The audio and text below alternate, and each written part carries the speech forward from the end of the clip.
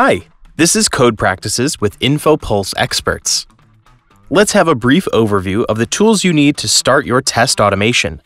Basically, they are: number 1, Python, a language interpreter which will execute your code. Number 2, IDE, software where you will write your code. And number 3, Git, software to save and share your code safely and reliably. Let's get and install everything step by step on Windows. Open python.org, click Download and Install. I use the recommended settings.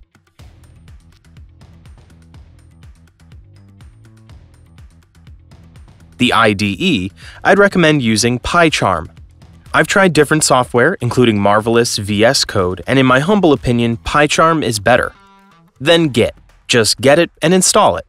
All the links will be in the description below. After the installation, run PyCharm and create a new project.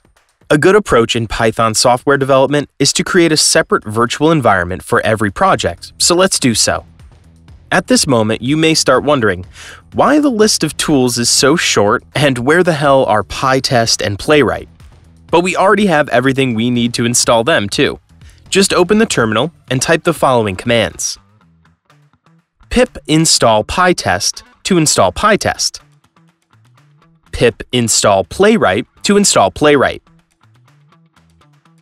playwright install to install web browsers that will be used in testing.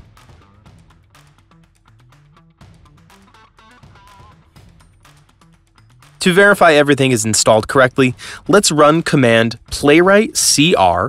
And here we've got the Chromium web browser.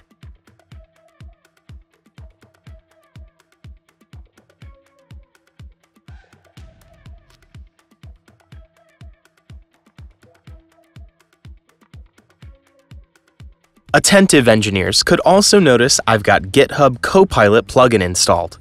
It is optional, but I highly recommend trying it. I've been using it for a while, and my coding speed has increased drastically.